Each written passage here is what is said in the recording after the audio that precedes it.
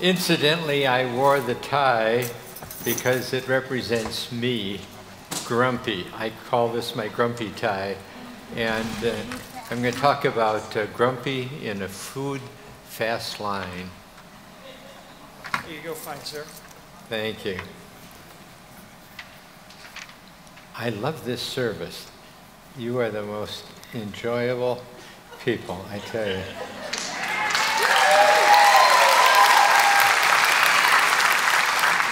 Nothing like clapping yourself.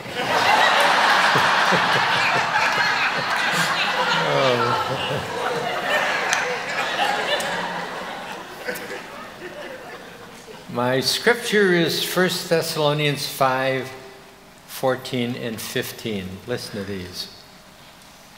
And we urge you, brothers, warn those who are idle, encourage the timid, help the weak, be patient with everyone. Make sure that nobody pays back wrong for wrong, but always try to be kind to each other and to everyone else. Be patient with everyone. My subject today is impatience, the national disease. If you don't believe it, when you leave, get out on the street, and when the light turns green, wait a little while. We're an impatient people. We are. Even Christians are. I preached this at the first service. I had so much confession I could hardly stand it. Everybody came out and felt they had to tell me why. But take my word for it. And I planned something different, but some things happened in my life where I was really impatient and so embarrassed I thought I would talk about it this morning. So Goofy is in this line. He's a bad guy. In the Word of God, there's the fruit of the Spirit. There are three things I want for you today. Take a look at them. If you have a bulletin in front of you, and are they running a little slow today? And are they available to you? Okay. They're beautifully done by Carol. And I just want you to, first of all, look at the 9. They are the fruit of the Spirit. The fruit of the Spirit. And I want you to go through it, and I want you to number them. And if you're really good at it, a high number. If you're really bad at it, a lower number. Only Jesus is 10 out of all 9. At my best, I get up to 7. On maybe the first 3, love, joy, peace. I think I enjoy those, and they're a part of my life. The 4th one is a stinger. I give it a 3 at my best days, 3.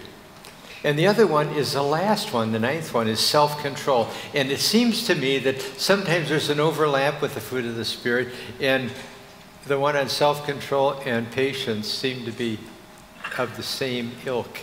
And I woke up at 2 o'clock in the morning just the other day, and as I got up, I was feeling really bad about that text. It says, the fruit of the Spirit is love, joy, peace, patience, goodness, etc., self-control, okay? It goes through those. And I thought, good night, that's bad grammar. The fruit of the Spirit is, and it lists 9. That should be the fruits of the Spirit are. So I went to my library, and I pulled down the commentaries on that passage of Scripture, which is Galatians 5. And as I looked at it, none of them were helping me at all. It was a lot of stuff, and the one said, pick something and you work on it. That isn't about pick something and work on it. It is about the whole of that. Think about that. It's the reason it says the fruit of the Spirit is it's because it's a cluster, and you don't take them and separate them. And the best way for me to understand it at 2 o'clock in the morning was it's like a fruit salad. Think about it. I wrote out 9 fruits that I like in a salad. And I prefer fruit salad to vegetable salad. I think vegetable salad may be healthier, but I like fruit salad. And so I started watermelon, Bing cherries, globe grapes, muskmelon. I think they have a cantaloupe, I guess it is, to Americans. And then there were 9 of them, okay? I like a fruit salad that has all of that. In fact, when I go to the grocery store, I get this cart full of fruit, and I go out and I can hardly wait to get home and put enough so that I taste all of them. And I thought, that's really what the Word of God is all about, that the fruit of the Spirit is like a fruit salad. It's a spiritual salad where all the ingredients need to be, and you don't pick out and say, I have the fruit of the Spirit because I have picked out one. That's not true. I believe that all of these work together, and we are at our best when all 9 of them are part of our work and life as people of God who are Spirit-led. Think about that. The second thing I want to talk about is there are 2 kinds. There are 2 Greek words, and do we have them on the board? That's next. Ta-da! The first one is patience with people. When you see anybody this week and they say, what's your problem? You say, you're working on your Mac, well, through me at, or whatever that word is. You had never heard that pronounced in Swedish before. But there are 2 kinds of patience in the New Testament. That which is with people and that which is with things. Okay, with people is when you have a run-in with someone and you just get out of line and you're kind of ashamed, but you what in the world? And you are impatient with people. You know what that's like. And the other one is impatience with things. As a father, and my kids are now 54 and 51, so they're not little kids anymore. They're little kids like Mike. And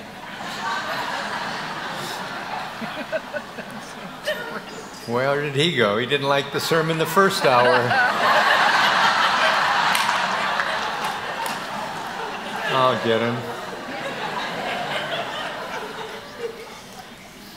Okay, so when I was a father and had little kids, some of you who are going through that and some of you are grandfathers, and I occasionally meet great-grandfathers, and boy, that's wonderful, that's great. But what I used to do, we bought the wrong toys. You had to put them together. Oh, that's mean. And I remember, bought him a wagon. Oh no, I got to put all the wheels on it. I had to put that whole thing together. And I never could follow the directions, and it just made me, So, the most recent one was friend wife Linda and I were down, we go to only good stores, okay? Walmart. And so, if I want to spend a little more money, I go to Walmart. And so I go to Walmart and we pick out that she wants a nice little table for the bedroom, and it has 1 drawer, wheels. It says, if you will follow these directions, and then it lists the 6 kinds of screws that are there. So I have all these little cups with all full of screws. If you follow the directions, it could be an hour, as long as an hour and a half. Is 8 close? When I got finished, after 8 hours, I kid you not, Linda said, that looks good. We need 2.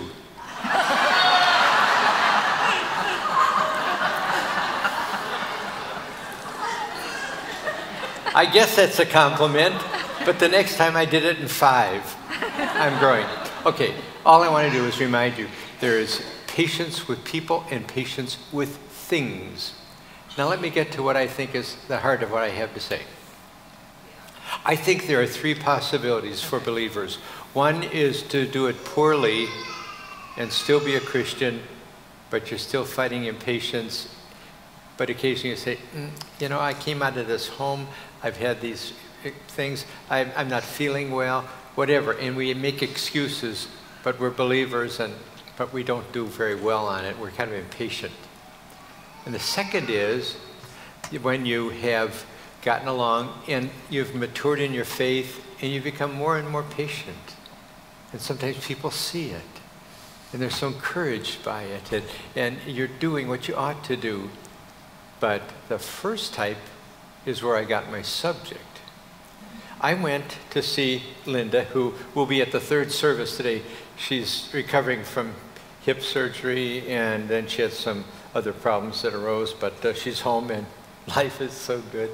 But we went out and I saw her at rehab.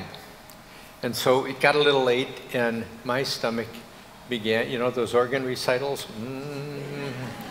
Everybody's calling out, and I don't know all of them by name, but they're singing again. And so I know it's time to go eat. And so I thought I'd go through one of the fast food places. And I'm not going to tell you which fast food, because between Ocala and Leesburg, there are a lot of them. And I'm not going to blackball any one of them. It could have been any of them. But I get up, bring my little car up, and they say, could we help you? Of course you could help me. Why do you think I'm here? So I order it, and this thing moves along so slowly. There were 4 cars ahead of me. Another couple, 3 minutes. I've just recited all of Psalm 119. And I'm going through this, and it is really slow. Finally, I get up there, and I almost forgot why I was there. And so she said, that'll be so much money. I gave her that money, and she disappeared. 5 minutes later, I still hadn't seen her. So I knock. You ever knock on the window? Yes. I said, would it help if I move my car up ahead so all the others who behind me are kind of getting impatient? So she said, that'd be okay. So I moved up. 5 more minutes in the fast food line, shows up with my bag. She said, here it is. I said, young lady, you know what you're doing? You're building the business of all the other fast food places tonight. Terrible service. And I can't stand that. I'm insulted. And then she looked at my shirt. North Lake Presbyterian Church. I could just see her face, looked at that, and then she looked back at me, and she didn't say a word. It was that look that says, I'll never go to his church, they make you grumpy. So if you're here, thank you. But I've gone back 2 different times, and I can't find her. I felt I just owed it to her. But grumpy, just grumpy, what I should have said, you're obviously having some difficulties, maybe in the kitchen, maybe you're not responsible, maybe we're picking on the one who brings the message, you know, messenger. And so I didn't say any of those nice things. I didn't say anything Christian. I just was grumpy. Well, the third type, and this I believe is possible, and it's what I call godliness. It's a difference of either of those two. And part of what I have to say here, I learned when I was in seminary. I went to Fuller Seminary in Pasadena, and the president of our school was one of those bright, bright fellows that I just adored. I've quoted him so often, and sometimes if I say something, people say it's bright, then I have to confess I got it from Cornell, because I don't have many bright thoughts. But everything I've taken, that's good. It belongs to the body of Christ. It's ours. And so. But Cornell said there are 2 ways to be righteous. One is to do the righteous thing, and the other is to fail in it, but to acknowledge that you're in progress, and you're sorry, and you really want to work at it, and you go to the Lord and say, Lord, help me. I'm making progress, but I'm not there yet, and I don't want to be this way. And I believe the Lord looks on the heart and says, you either do it or you're greatly sorry and you're working at doing it. I think that's godliness. For none of us is perfect. Do you know in Romans 7, Paul said there's a war going on within the old nature and the new nature? And sometimes the old nature pops up. I think for most of us, after we've walked with the Lord most of our lives, it isn't as much as it used to be. But sometimes the better you do, the worse is the devil. And you and I are going to have those impatient moments. But be patient with us. We're in progress. And aren't you glad that he did not die for a holy people? He died for sinners. And what we are is by the grace of God and the privilege of responding to that grace in the power of the Spirit of God, who wants to create in us that spiritual salad.